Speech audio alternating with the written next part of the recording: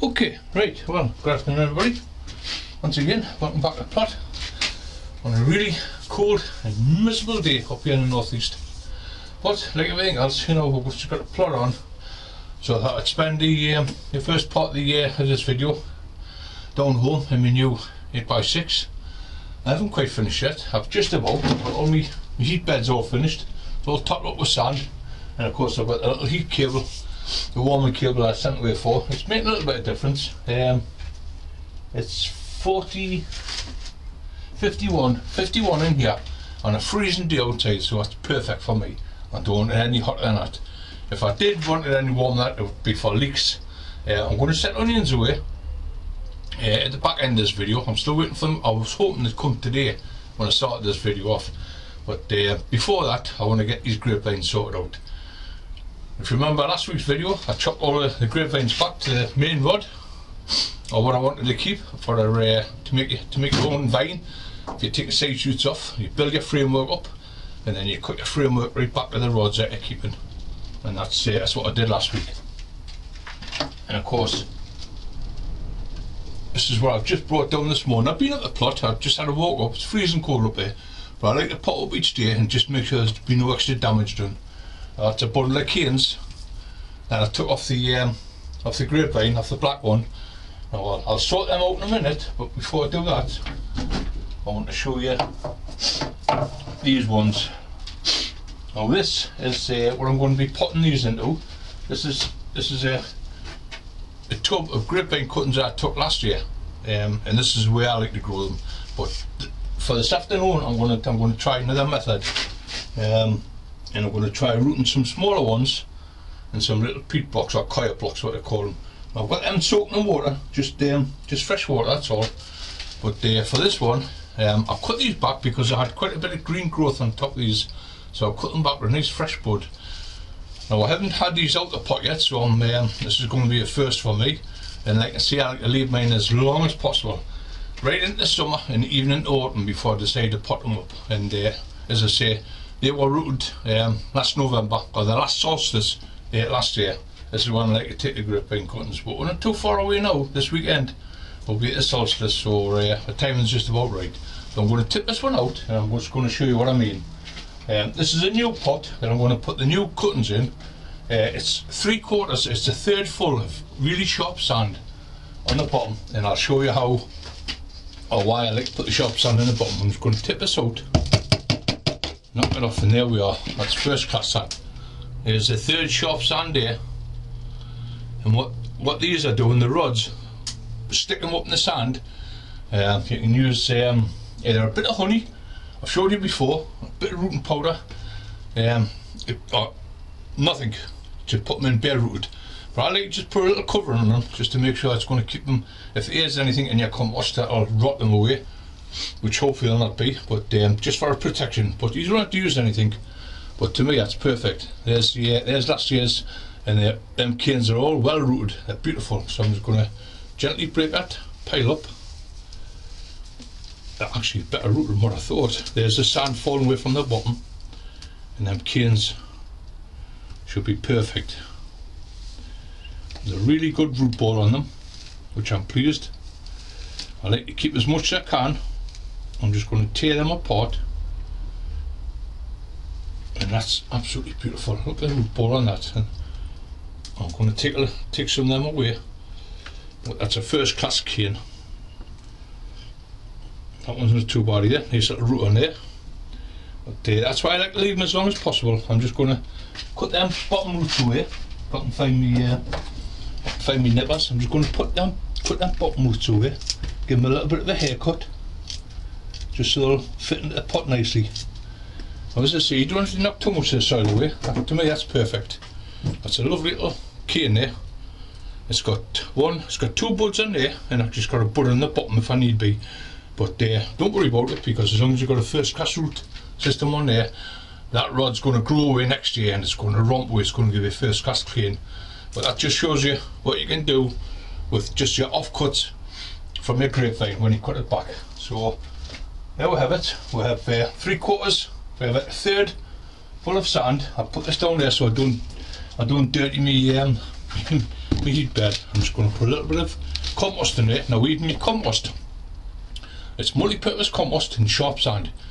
And I keep saying this every time, it doesn't matter how much sharp sand really you put in your mixture, because it's not going to hurt it.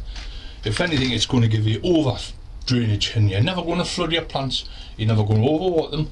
You might have to water them more, but to me that's a no-brainer. It's so I've just popped that in there, and that is just sitting level with the top of that pot. So with my fresh compost, perlite, nothing else, and that's just sitting on the top exactly where it was in the pot. I'm pleased with that. Really, it's really grown well. That I'll just top that up.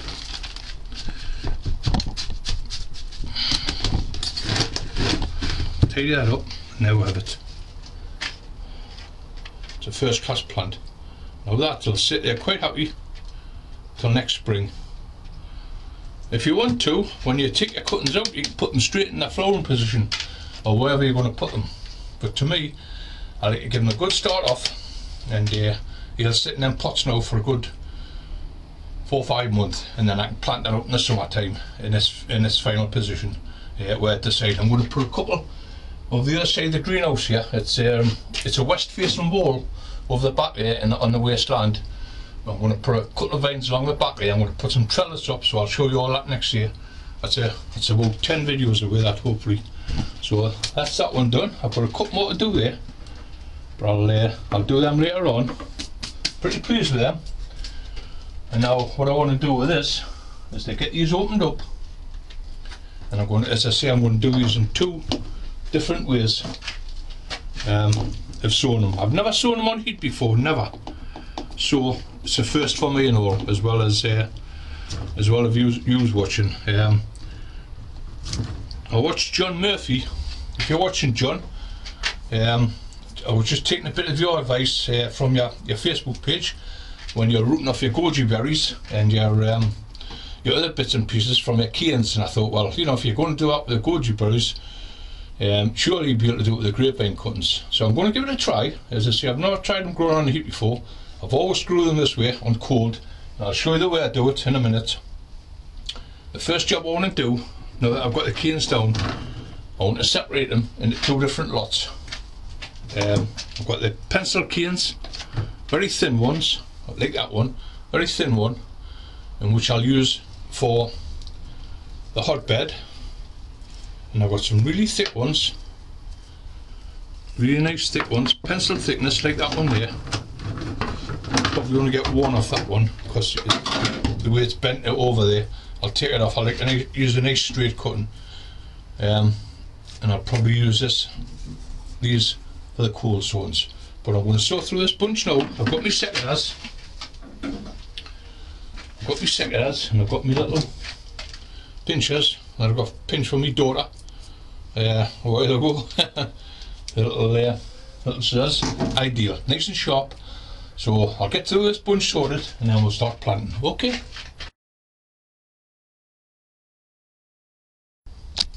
Okay, right, we're back again. I've spent the last 5 minutes, 10 minutes cutting up the vines, cutting up all the stakes, and I've left a couple. That's just to show you. When you take them off the vine, what you're looking for, depending on what sort of cutting you're wanting. I've got my pot here with a 1/3 full of sharp sand, and I've cut my vines down, and what I like to look for is at least 2 buds on the bottom and a nice bud on the top. Reason being, you're going to push these right into the sand. The bottom bud's going to sit in the sand, the middle bud is just going to sit above the compost, and you've got a bud on the top, so hopefully you should get one or the other striking and sending up a nice green shoot for you for next year. But as I say, the bottom bud, make sure it's nice and clean, nice and fresh, and you want to leave a good 1/2 inch to 1 inch below that where you're cutting off. So I'll show you here. I mean, I show you every year. This is just a bit of a rough cut off. This is where I cut away from the old vine. So what I'm looking for is a nice bud there, really nice bud there. I'm going to come 3/4 of an inch from there and cut him off nice and sharp. So that's your bottom bud. That's a nice straight cut which is going to sit flush in the bottom. Put it in your pot, depending on what size pot you're using. And there's a bud there that I want. And then your top bud is going to be a slanting cut. So if you are watering from the top, your water's going to come off the top of the vine and it's not going to waterlog, and you want to gain, you want about 1/2 inch off there. So there you have your vine. You've got a flat bottom to sit in the compost or your sand, and you've got a top slit on the top, a slanting slit for any water to run off. But you know me, I know water from up above, it's always from down below. So to me that's a perfect cutting, and I've got about 20 here already chopped up. Lie them down, as you cut your vines, lie them down the way you're going to plant them. So I've got a pot there now. As I say, it's a 1/3 full, and I just want to dip that in, get it nice and clean, just to cover the bottom, that's all, and give it a bit of give it a bit of protection, and then push it into the sand. Once again, nice. You always know your canes from your bottom. It's nice flat cut on the bottom. 2, and you can put 3 or 4 in a pot. You know, depends on how much space you've got. These aren't going to take up any room at all, because once these are potted up, they're going to go straight back up the plot and they'll sit in the melon house until next year. I'm never in a hurry to get these rooted, but I just want to try this new way of rooting stuff and just see the difference in them. Once again, that's a 3rd one.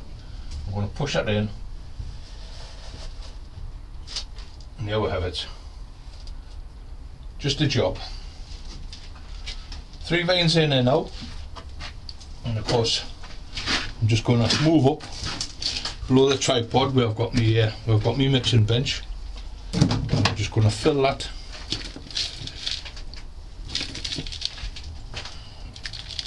Get them canes nicely centralised.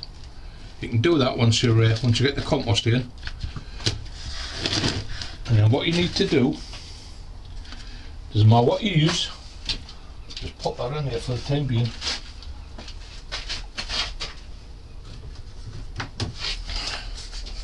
It's my little yellow sofa, it always comes in handy for something. And it's a nice little dibber. You've got your canes in your pot now, and then what you need to do is to really go around them and compact that compost in. We should pack down really well, because with the sand that's in it, we really do need contact with the compost from the root. And then all I'm going to do is top that up about 1/2 inch from the top. Now we have it. That is what I had before. Tip them out, and I've got a nice little root system like that. 10 months later, or a year later, let's say, these are going to be potted up, and let's say they make fantastic vines.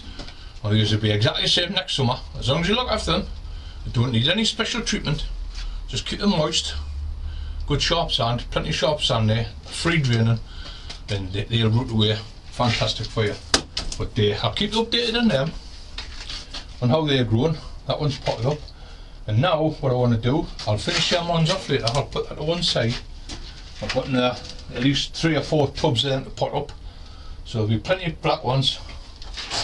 And what I've got here is one of my little propagators. Now, make sure when you bring your trays in that are all nice and clean. I spent a good 3 hours out here last week, washing all my pots down, washing trays down, bit of JS fluid in the water, a little bit of disinfectant, bit of Milton, whatever, and I got them nice and clean. And that really is a good secret to good husbandry, especially in the greenhouse. What you don't want is to be bringing in any trays with dirty soil on. Could have fungus, could have virus on, could have anything on them. And of course, with the heat in the greenhouse, if you've got the heat on, it's going to spread.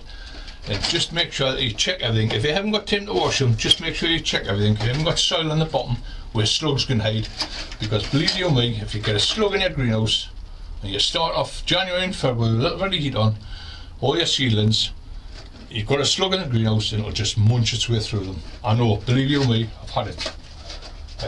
So just make sure you clean everything down. So this is the second way I'm going to try. I've never tried it this way before, but you know me, I like to try something different every year. Now these, I'm going to keep these, there's a little bit of heat in here, it's only 50, 55. Now there's the canes here. And these are a mini version of them ones. And what by I mean a mini version, exactly the same again. I'll cut the rod down, flat bottom, slant at the top. Only difference with these is only two buds. One on the bottom for rooting, one on the top. Why I like to make two buds on them is because you're doubling the chances of either having one bud rotten off and one bud rooting. But this way I'm only going to do it one bud topping. Simple reason, I want it to fit in my propagator. So if I'll pop that in there into the pod, and I know I've got enough room for that propagator top just to sit on top of it. So once again, if I can find it, I've got my rooting powder, and dip the end in there, and I'm going to take one of these. What I found with these, you have to make it, push my scissors right in, turn it around, make it a little bit of an indentation. Then I'm just going to press that into there. Now that's well in. I can feel it touching the bottom. I'm just going to work that round with my fingers, and that is my new cutting. Well, that's going to sit in that tray there, hopefully. Yep, perfect. Push that down, we'll do it again. Just the right size, one bud. Always look for a flat end. You know, if you're cutting from your rod, when you've been cutting them, you'll probably get 2 or 3 out of each rod. But just make sure you've got a nice bud in the bottom and a nice plump bud higher side on the top. Your slanting top. Quite easy to do. And I'm looking forward to see how these turn out. Just give a little bit of twist with that. Push it in so the bud's nicely in the compost. Feel it on the bottom of my fingers. Now you can use, I've got some coir blocks down there, but I thought I'll use these little peat blocks. I've used these quite a few times for cuttings and that, and they've worked really well. If you remember the tomatoes from my own greenhouse last year, when I took the suckers off the tomatoes and I rooted them in these, and they rooted really well, so I'm going to try them in here. So that's another one. I'll pop that in there, push it right at the bottom. There we have it. I'm just going to plod on here, work my way through it. Now what I've cut is 13 baker's dozen. I'm not superstitious, but for the first time I'm going to try it. I'm going to put 13 cuttings in here and I'm going to see how we'll get on with it. Well, there, that's the basics. And there's my top. Top will go on top of there. And that's just sitting on top of them cuttings just nicely. Well pleased with that. And that's going to sit on the top of this bed here. There is a heat bed. Actually I've got some square tops up the allotment, they're a little bit deeper. So I might bring them down and use them. But for me, that's spot on. I'll put that on one side for the moment. So that's me 2 different ways of taking your rods. That's a cold way. These are going to get a good spraying. Just chamomile tea, and that's all I like to do in the winter, is just give them a little bit of chamomile tea. Don't worry about covering the tops up where you've cut them away from the cane. They'll callus over in a couple of days time, go brown, and of course the vines are dormant, and that's the secret. Never take them any earlier in the back end of the year. That's why I always wait till the solstice. Or wait till the vines are dormant. Now these have been sitting in the greenhouse since last week, if you remember when I took them from the plant. But there is still a little bit of green inside where I've been cutting, but the plant is dormant. The buds are dormant, that's the main thing.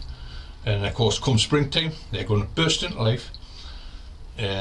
All I'll be doing is just giving a gentle spraying every week or so with a bit of chamomile tea, a bit of clean water. And of course that brings us on to another thing before I go off, is the watering can. I've always got my watering can down here. There's nothing to fill it up upstairs in the tap. Fresh water every day, bring it back down. Well, it's not used, throw it out. take a walk and come back up with us at night time. So satisfying, so easy. It just means that you're not spreading any diseases whatsoever. If you're taking water out of your butts that's been sitting in the summertime, it could be full of viruses, full of fungi, full of beasties, anything. So when you're watering that on top of your compost, you're just spreading it. You're spreading the virus all over, pathogens, everything. So good tip: fresh water every day. As I say, hopefully I'll finish this video off tomorrow if them onions turn up. I sent it away last week, so I'm hoping they'll come today. The postman's not due till about 2 o'clock. So if he does come, I might pop back down this afternoon and finish the video off. If not, it'll be tomorrow. Now what I've got to do tomorrow, I'm going to get up the plot because it's forecast to be quite a nice day tomorrow, Thursday. I think it's the only day we've got. You know, between the shed and the 100-foot greenhouse, I've got that little piece of greenhouse that I sometimes put a little bit of heater in. Now, I've got a couple of rips on the roof, so what I intend doing tomorrow is to get up there and get 2 bits of polythene cut and get that roof finished, and then I can lay the inside with an extra sheet of polythene on the inside of the greenhouse. And then I want to get my tatties out of storage because they've been up in the top shed for 3 months now. All my seed tatties. I've got the Jazzy and I've got the Winston. My first 2 earlies. So what I want to do is I want to get them out of the shed, lay them out in trays and start and sort through them. If there's any bad ones, chuck them. Any smaller ones, they're no good. We'll work our way down the beds, count out how many we need. Sometimes we can put a big one and a small one in each planting hole if we've got enough. And then anything else we'll just discard. But we'll put them in trays and we'll put them in a nice cool greenhouse where there's plenty of light, and they'll sit there for another fortnight. Then in between the Christmas and New Year we'll probably get the first video done, or we might wait until the first week in January. When we do the strawberries, bring them inside, spray them, clean them, and then we'll start off with the first early teas. But that's all dependent if I get this roof finished done or get it repaired. But for the time being, I'm going to knock off. Hopefully I'll get these onions tomorrow. If they turn up tomorrow, we'll get this video finished off. If not, we'll go up the plot. I'll take some boiling water with us. I'll make me spray up and we'll spray them apple trees and the fruit trees well up there. Just a bit of GS fluid, plenty of soapy water, nice hot soapy water. By the time it gets up the garden, it should cool down just nicely. Add the GS fluid and we'll get the trees a good spraying. Okay, so I'll see you all again tomorrow.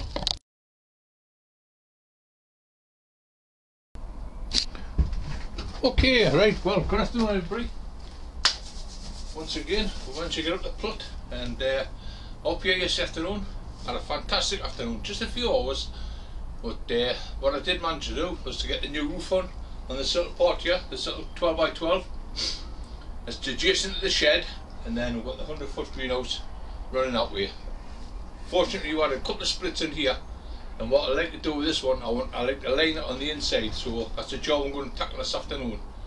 It's just a nice, decent piece of polythene to line from top, both sides and down the front, and just gives that extra bit of protection from the frosts. And what I sometimes like to do is put a little paraffin heater in here. If I'm bringing any soft tinder plants in, I'll put a little paraffin heater underneath, and it's just perfect here. South facing, so it gets the sun most of the day, apart from where the tunnels are. Once the sun starts rising in January, I get the sun all day here right over to the west, so it's a perfect position. Right, so job this afternoon, get this video finished. The onions still haven't turned up. I'm going to have to message Harry tonight to make sure that my envelope arrived safely. I thought they might have been here by now, but in saying that, with the post being a bit heavy over Christmas, I'll give it till today. If they don't turn up today, then I'll message them tonight and see where they are. But I've got some red giants down there that I want to sow.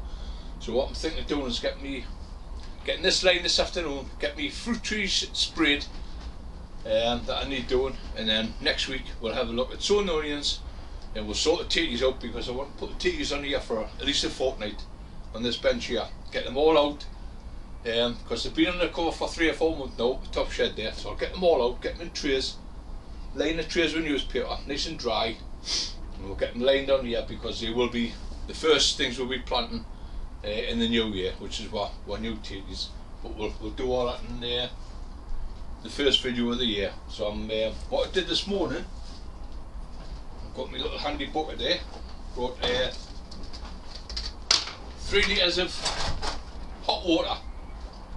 Well, it was hot when I left home, but it's just cooling down nicely here now. So what I want to do is I've got my large spray, and I want to just take 3 litres or 4 litres.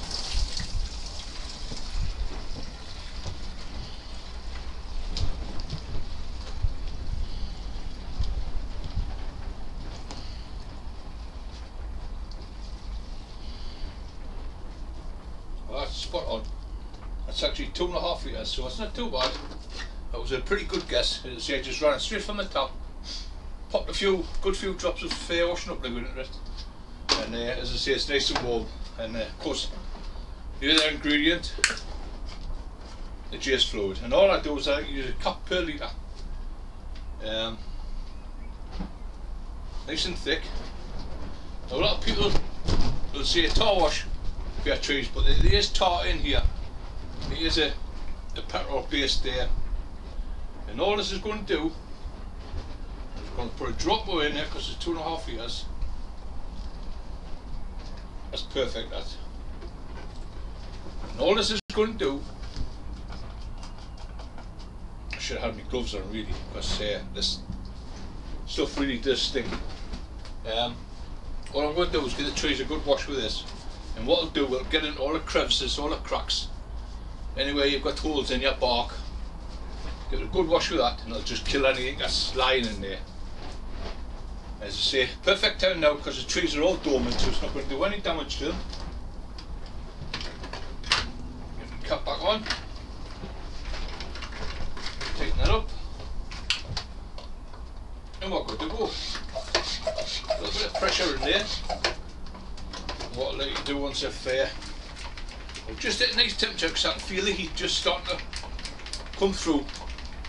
Another good thing with having warm water, it just helps the soapy water, it helps the soap and the GS fluid just bind together, mix together, and makes a nice mixture. Just get that good. Putting the pressure, we'll just get a try.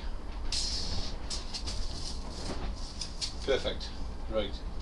All set to go. So what I'm going to do now, I want to get the apple tree done, I want to get the pear tree done.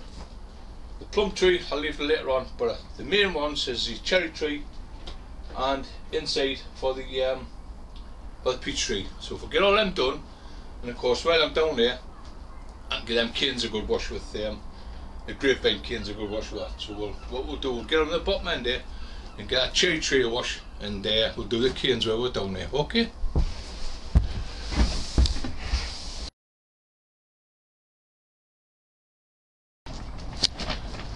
Right, well, here we are.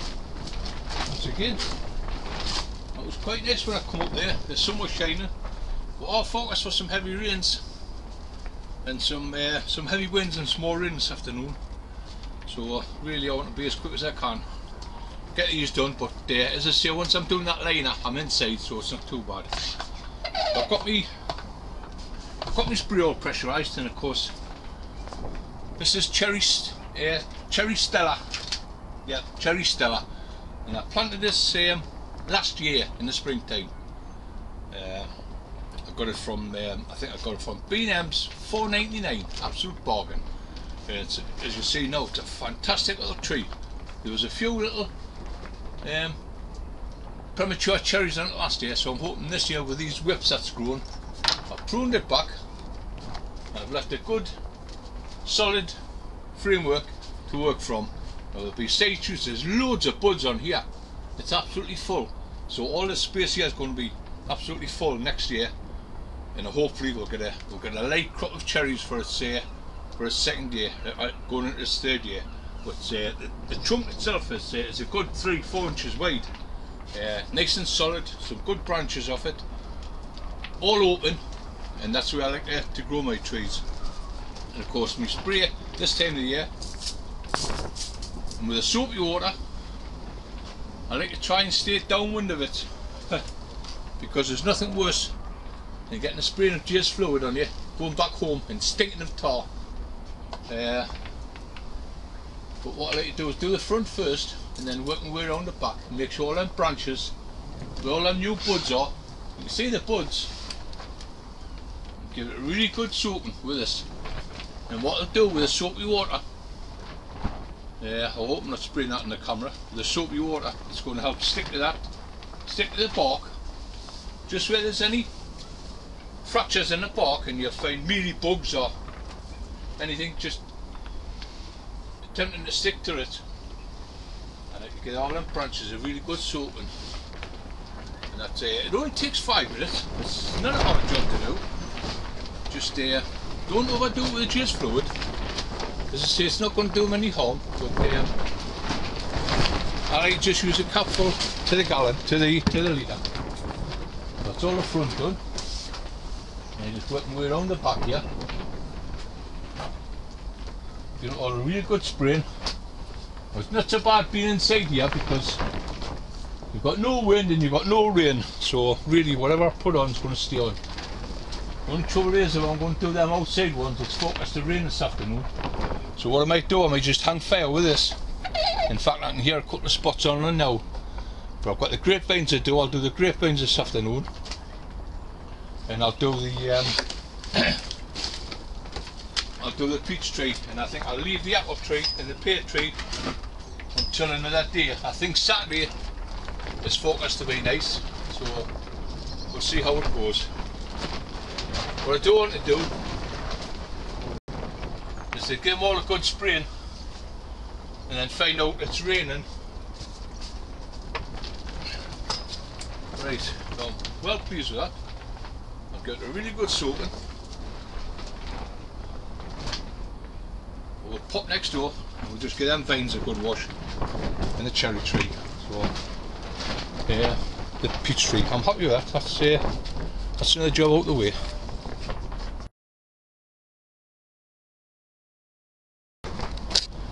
Yes, I think I've been a bit wise in the decision, because I can hear spots of rain just popping on the top of the polytunnel there. So I'm well pleased of getting a good start. I'll just pop a little bit more pressure in there, and then we can crack on. That's absolutely great. It's a nice even spray, that, and especially with the grapevines. You've got loads of, if you find any loose bits of bark, just strip them down to find little pieces all the way along. You can just either cut them off. We have small shears, or just pull them away. Pierces sometimes is a trick, but this is a job I love to get done. You just take your time with this. That's just a single stem there. I'm going to get that a good coating all the way up. And of course, here's only 3 side shoots. Been a lot of work. Been a lot of work to do to the vines this last week. Take the cuttings. Of course, I've got all that to bring up here, and that's why I want to get that. That's why I want to get that place up there finished off. So I'm bring the vine cuttings up, and they'll just sit in there all the winter. Nice and cold. No heat if I don't need it. If I run short of space in the melon house and I've got my leeks and onions and whatnot in there, tomatoes, and I can always put a bit of stuff in there, and as I say, I can put a little paraffin heater underneath if need be. But somehow I don't think I'll be needing it this year. So all I've got to do now is to do them 2 side shoots there that's running along the greenhouse roof. I have got a grapevine I mentioned there last week, and what I might do next week, I might plant that in the big greenhouse if I can get all the work finished off in there that I need doing. There's quite a few holes in the roof where the polythene breaking. So with this new stuff I've got, it's reinforced. Sunday's going to be me best day up here. I might get quite a few pieces of that put on there. And if I do, I'll get the grapevine in there planted. And I'll start putting some of my plants out here at the far side where they're free from the frost. So that's it. I hope it give you a bit of a help. As I say, I've still got half a spray there, mixture. What I can do is I'll leave that. It's not going to be any harm. I can leave that. I'll do the peach tree this afternoon, and then I'll make another mixture up for Saturday, because Saturday afternoons are forecast to be nice. I'll come back up and I'll do the apple tree and the pear tree outside. As I said, I don't want to risk it this afternoon because that rain is a little heavy. It's just going to wash off whatever stuff I put on. Yeah, at least I can get another job done through there and get the polythene on, and that's another job out of the way. I'm well chuffed. Right, so okay, I hope I've given you a little bit of a helping hand. Taking the cuttings, looking after your vine. As I say, just keep an eye on them, don't let them dry out over winter. If they are inside, if your roots are inside, if they're outside it doesn't matter. And if you're leading your cane into the greenhouse, because you're getting plenty of rainfall outside, you don't have to bother. But just when they're inside, I don't like you have them too dry.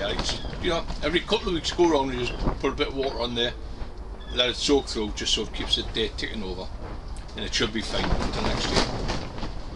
I'm going to leave it at that. We'll start there. I wasn't going to bother, but I will do a little video next week. Seeing the onions haven't turned up, I'll do a short one on sowing onions, showing you the tatties in the fall greenhouse, all ready for the first video in the new year, which will be the planting the tatties and bring our strawberries inside. For the time being, I'm just going to knock off. I'll get this video online. Hope it helps you, and I'll see you all again next week.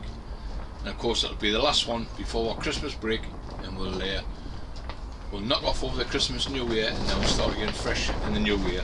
So if you comment to the video, catch on our Facebook page, it's Jeff Holden on the plot, and just give a friend's request. Send one, we'll get you signed up on most nights. I am on most nights anyway. Roger doesn't bother much with the computer, but as I say, you can catch us on our Facebook page. And that's it. As I say, I want to get through there, get that line up. I'll do that this afternoon. The wind's picking up really strong now. I don't want to go much further with this because it starts interfering with the volume and whatnot. So I'm just going to knock it off there. As I say, enjoy your plots all. Still loads to do, loads of work. I can be up here all day and just doing little jobs, bits and pieces to keep me occupied. But I'm going to knock off now, and get these couple of little bits of trees done and me liner done. And I'll see you all again next week. Hopefully I'll have the onions and we'll start sorting some tatties out, ready for the new year. Okay, see you all again soon. Bye for now.